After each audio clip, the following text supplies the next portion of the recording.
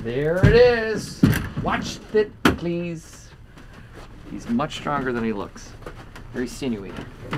Easy. Okay, Flax. Take care. What? Show him the guns. No. The Tempernator, Ryan Howard. So, you will never believe what happened to me last night. What? I bought a flat panel TV. 13 inches widescreen. That's much smaller Yeah, than... it is, and more pixels. It's a beauty. Was it expensive? Oh, you know, Pam, I don't like to put a price tag on my hobbies. But it was more than you make in a week. Yeah, I've been meaning to talk to you about that. You know what? I hung it on my wall. I mounted it on the wall of my bedroom. So I'm thinking about having a viewing party in a couple weeks. Do you have a couch in your bedroom? No, I have a futon and an air mattress. So seating aplenty. Can I have the old one? What, that relic? Sure. You can bid on it on eBay. Have to be fair to everybody. Thoughtful. Yeah. So, I would like you to send out an evite for the viewing party to everybody in the office, except Toby. How you doing? I'll get right on that. I have a great headline for the evitation. 13 inches in my bedroom.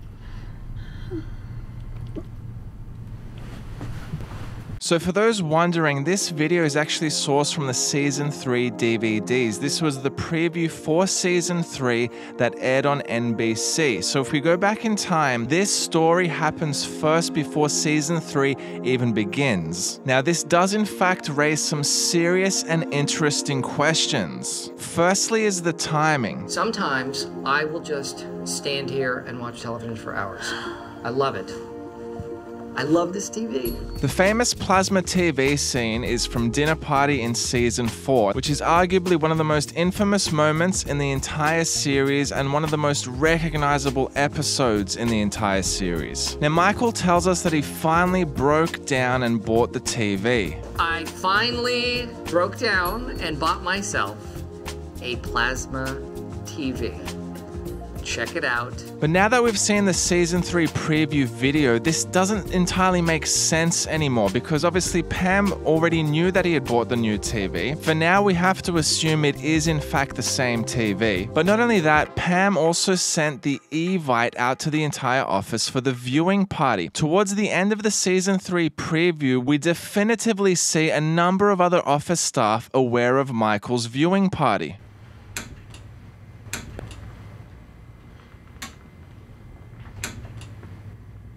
I'm really excited about Michael's viewing party. Are you going? Let me check my schedule. No. You were lucky you were even invited.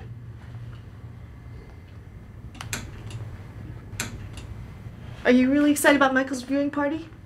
There's a ton of great new shows. I'm taking the stairs.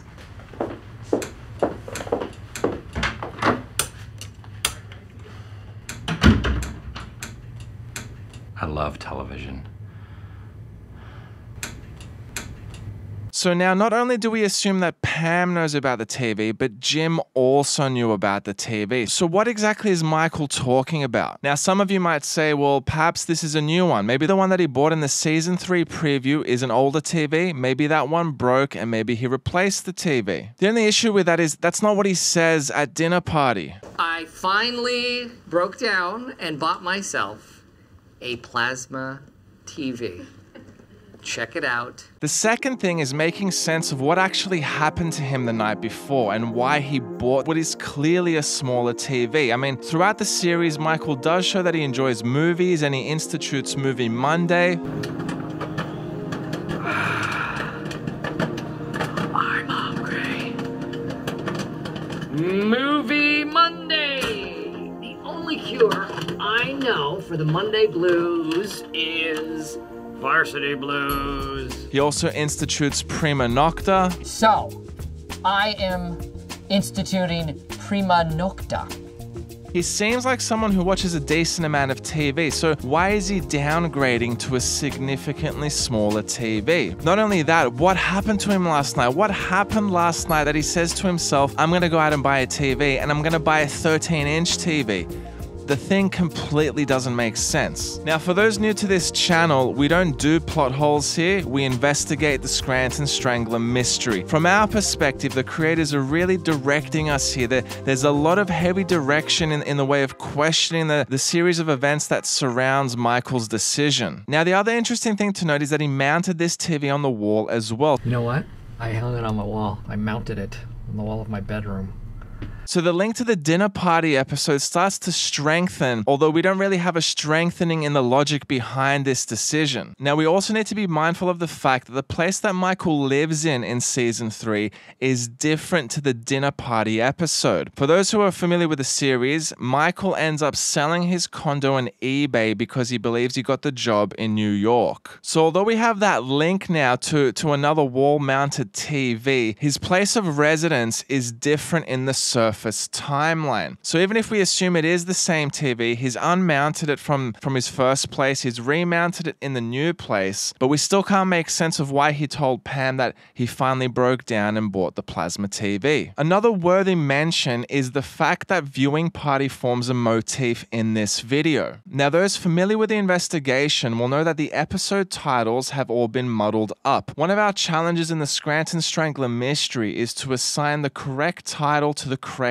episode, and I've linked that analysis here for those of you who haven't actually seen it. Now, given that viewing party forms a motif, it does make me think that this is perhaps the real viewing party episode. I mean, viewing party is mentioned 4 times, right? So the motif is overwhelmingly strong. We do actually have another motif in this little clip, and that's the motif of downsizing. He goes from a big TV down to a 13-inch TV. That's downsizing, right? And obviously downsizing is the primary motif in the first season. And that, of course, now raises its own set of challenges in trying to navigate, which title goes to which episode. Now, there's a lot more to mention about this clip. It's actually filled and riddled with clues and questions, right? But I'm going to close it off with one final observation, which is, why did he bring the old TV to the office? I mean, he's selling it on eBay, right? Wouldn't you just put it up on eBay and then when you sell it, have the buyer come and pick it up from your house? I mean, he's obviously bothered Ryan to come and bring it in. Ryan is Michael's little bitch in the first couple of seasons, right? So he's called Ryan to help him to bring the TV into the office.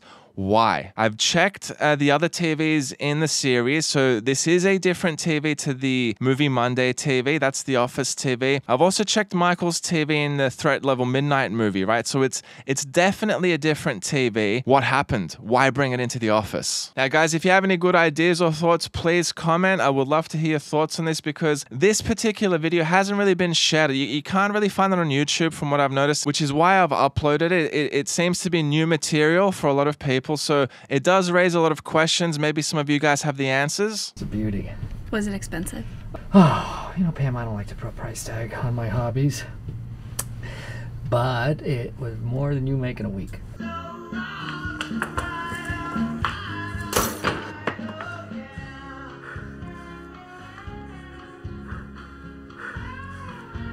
is a $200 plasma screen TV you just killed! Yeah, I've been meaning to talk to you about that. And for those new to the channel, don't forget to join our 13 inches in the bedroom party, which is the anti-strangling task force. We're over on Reddit as well. There's heaps of stuff on Reddit. Heaps of stuff you've definitively never seen before. So go and check that out. Hit subscribe. The next bunch of videos are going to be revealing the true theme of The Office. Because remember... I mean, I don't even know what the theme is. What's the theme? It's bird frosting. Those aren't themes. There's always a theme. There's always a theme.